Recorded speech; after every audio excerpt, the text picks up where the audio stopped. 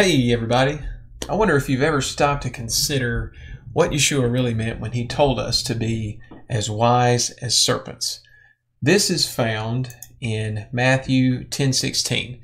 It says, "Behold, I am sending you out as sheep in the midst of wolves, so be wise as serpents and innocent as doves." Now, if you hang with me in this video, I think you're going to pick on some fascinating truth that we can learn from the serpent in the garden, and what appears to me to be a technique that both Yeshua and the serpent used when dealing with people, specifically when discussing matters of the heart. Now, it's clear from this instruction that there is something that Yeshua wants us to learn from the serpent. Have you ever considered this interesting thought before? Now, in order to understand what Yeshua wants us to learn from the serpent, we got to go back to the beginning and take a look at the story in Genesis 3. Now let's look at Genesis 3:1. It says, "Now the serpent was more crafty than any other beast of the field that the Lord God had made. He said to the woman, 'Did God actually say, you shall not eat of any tree in the garden?'" Now, reading this through this time, I realized something that I've always missed. It's always been there, but I've never caught it. I thought the serpent asked Eve if God said not to eat from the tree of the knowledge of good and evil, but that's not at all what he said. In fact, what he asked was very tricky. Because of how he asked the question, it prompted Eve to give something other than a simple yes or no response. She couldn't say yes because Yahweh did not say that, and she didn't want to say no because, what he said was kind of right, but Yahweh's instruction was more specific than that, and Eve wanted to clarify it. Now here's the simple truth. Nobody likes to be ordered to do things. No one likes for you to roll up on them and say, "Hey, you shouldn't be doing that." Or, the opposite. You need to be doing this when you're not doing it. How often does that ever actually work on somebody, that you just drop it on somebody like that and they go along with what you say? Going around trying to make people answer your yes or no questions is a great way to box people in and a great way to turn people off. The enemy is smarter than this. If the enemy had simply said, "Did God say don't eat from that tree?" then Eve could have simply said yes, and boom, end of story. But what he did was he got her into a conversation. You may remember Yeshua saying this in Matthew 5:37. Look what he says. "Let what you say simply be yes or no. Anything more than this comes from evil." Why would Yeshua say that? Well, let's go back to Genesis 3. I think this is why. Here we have Eve responding to the serpent in scroll down a little bit, verse 3. So this is Eve speaking. "But God said, you shall not eat of the fruit of the tree that is in the midst of the garden, neither shall you touch it, lest you die." Uh-oh, did God say that? Well, God said some of that.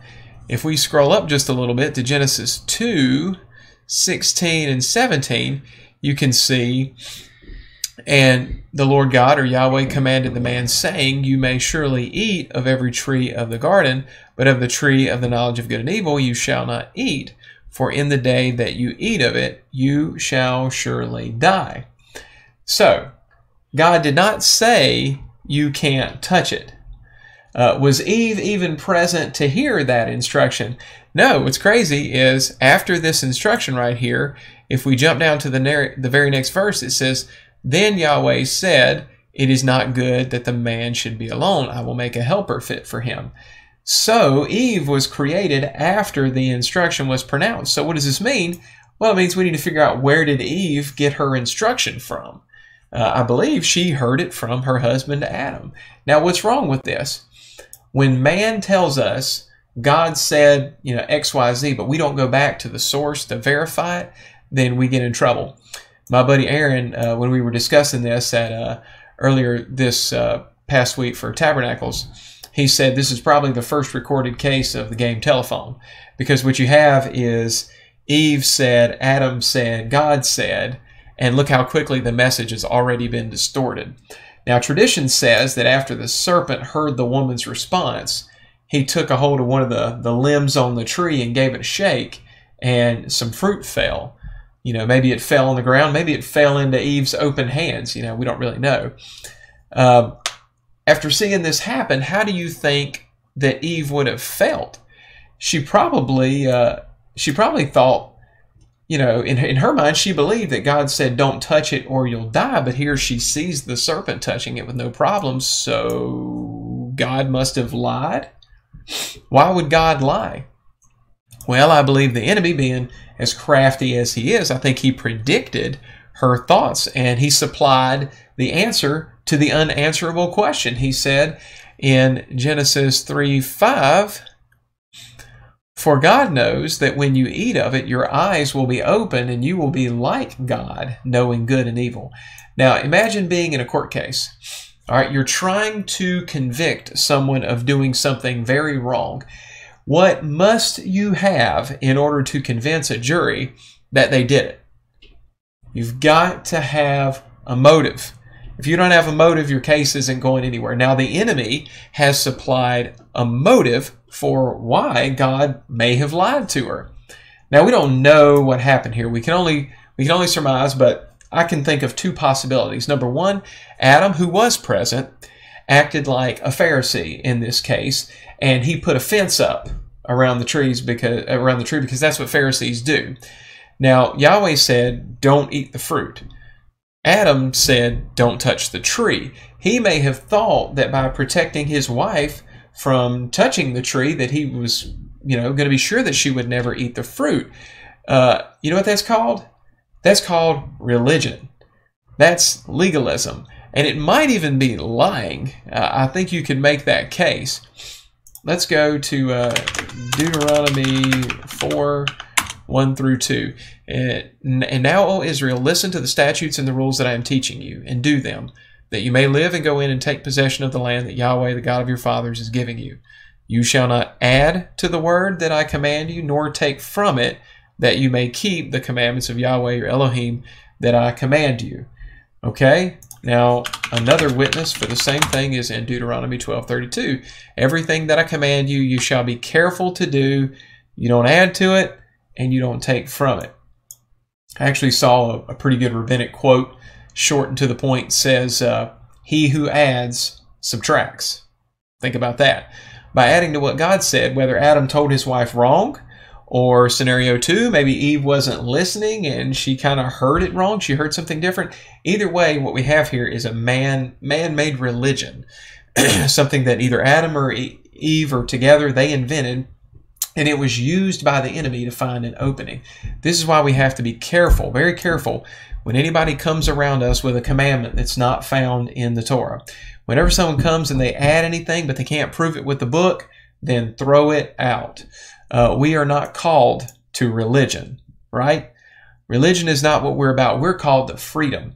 Freedom to obey Him. Not to serve Him however we want to, but to serve Him without the yoke of man-made rules and regulations. So let's summarize what the enemy did. I just want to point out 3 things. I love, simple points that everybody can get a hold of. Number 1, the enemy, he got Eve talking. He did this by asking an open-ended question. He didn't open with, here, eat this fruit. That would not be very wise. So number 1, he got her talking. Number 2, he used what she said to undermine her position. See, she's the one that opened the door, and the enemy just walked right through it. Number 3, he put doubt in her mind, and he offered her a solution to her problem. So I think these three points are really crucial. Now, what was the enemy's motive here? We're talking about motive, right? Eve bought into the lie because the serpent convinced her that God had a motive to hold Adam and Eve back from their full potential, okay? But what about the serpent, though? Was he trying to help Adam and Eve attain divine knowledge? I just want to point out that, sometimes knowledge isn't so great. They were naked, or naked, as my 5-year-old likes to say, and they were perfectly fine with being naked, right? Until they knew they were, and then they were ashamed. Our goal in this walk is not to figure everything out, okay? The Bible says that the whole duty of man is to fear Yah and keep His commandments. That is what we were put on this earth to do. I don't see anywhere where He instructed us that we had to have everything figured out, okay? Totally fascinating. A friend of mine I was just hanging out with told me a story about some atheists, an atheist family that decided they wanted to come to God. Now, they did not attend any church. They simply opened their Bibles and they started reading from the front of the book and doing what it says. Now, without any help from man or man's knowledge, they became Torah observant because they were simply reading the Word and doing it. And now they keep the Sabbath and they study together with a group of people. No man-made religion involved, and that's where they landed. Now, going back to the beginning here, Yeshua told us to be wise as a serpent. So I said that to ask this question: what is the difference between wisdom and knowledge? See, knowledge is the what, right? But wisdom is the how. Facts don't win debates. Facts don't convert people. It wasn't until the hearers were pricked in their hearts at Pentecost that they were then willing to do whatever Peter told them. So the truth of it is, if you can't get to the heart, then you are never going to convert anybody. The enemy happens to be rather talented in this regard, isn't he? Now, the question is this connected with Genesis 3? I believe it was. It is. In Genesis 3:1, it says the serpent was crafty. Okay, what does that word crafty mean? Other words for crafty, some synonyms, you could say cunning or sly, calculating, and these all sound like really bad things. Do you think Yahweh wants his people to be crafty? The Hebrew word translated here as crafty occurs 11 times throughout the Hebrew Bible. Let's go to Proverbs 12:16. I got 4 verses right quick.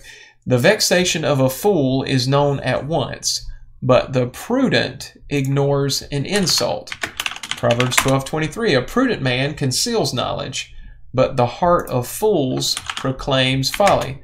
Proverbs 14:8. The wisdom of the prudent is to discern his way, but the folly of fools is deceiving. One more quick verse, Proverbs 14:15. The simple believes everything, but the prudent gives thought to his steps. I bet you figured it out by now. The word is prudent. Now, if you look up the word prudent, you'll see some synonyms for prudent are wise, well-judged, shrewd, judicious, careful, cautious, discreet. These all sound like good things. But the same Hebrew word is translated as crafty in one place and prudent as another. So what's the difference? The difference is motive. Now, what's the enemy's goal? We read that he only comes to do what? To kill, steal, and destroy. So what did he do? He wanted to kill Adam and Eve by getting them to eat the fruit because he knew if they eat the fruit, they would die because Yahweh said so. He wanted to steal their innocence by making them sin, and he wanted to destroy their relationship with Yahweh. Now, this is where it gets fun because I'd like to show you where Yeshua used what appears to me to be a very similar approach, but with a different motive. Now, let's go to Luke 10, 25 and 26. It says, "And behold, a lawyer stood up to put him to the test, saying, 'Teacher, what shall I do to inherit eternal life?' He said to him, 'What is written in the law? How do you read it?'" Now, think about the situation in the garden with the serpent and Eve and compare this. Is that a yes or no question? Yeshua was asked a question. He responded with a question, with 2 questions actually, and they were not yes or no questions. Yeshua did not attempt to shove something down this guy's throat. He also didn't answer his question. Why do you think he didn't just answer the guy's question? It was an easy question that he knew the answer to. The answer, I believe, is because in order for anything to actually take root in a person, it's got to come from within. One of my favorite movies, this is related. One of my favorite movies is Inception. It's about this group of people that try to plant ideas in people's minds while they're dreaming. Now, the challenge of doing this in the movie is if the person's subconscious, they see that you're preaching at them, you're trying to force an idea upon them, then their mind will actually attack you. If you've seen the movie, you know what I'm talking about. you don't need to watch it just for the point. As long as you talk to the person and you ask them questions in the dream, then you can kind of steer them toward the outcome you want them to get to without forcing it on them. But it has to be their idea in order for it to stick. I believe the motive determines the difference between manipulation and motivation. If you're trying to control somebody, that is wrong. If you're trying to encourage someone, then the method can be really similar, but the goal is totally different. It's like trying to teach someone to fish instead of giving them fish, okay? If you can sell the idea to the person that it will be better for them so they can have fish whenever they want, then they'll gladly learn from you. But if they see that you're being mean and stingy and you don't want to share your fish, then they'll just gripe and complain and they'll refuse to help themselves. So teaching someone to fish is not manipulation. It's helping them to see from their perspective why it's better to be this way. Now, continuing on in verse 27. And he answered, "You shall love the Lord your God with all your heart and with all your soul and with all your strength and with all your mind, and your neighbor as yourself." And he said to him, "You've answered correctly. Do this and you will live."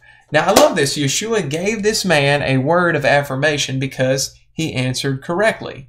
I do want to plug this little side note here. It's worth asking the question, if someone came to you and asked you, what shall they do to inherit eternal life? Let me pull my scriptures back up here. Then would you tell them to obey the law like Yeshua did, or would you give a different answer? Everyone appreciates words of encouragement. Think about this simple point. When your child gets an 80 on a test, 80%, how do you respond? You come back and say, "Wow, you missed 1 out of every 5 questions. Maybe you'll do better next time, Tommy."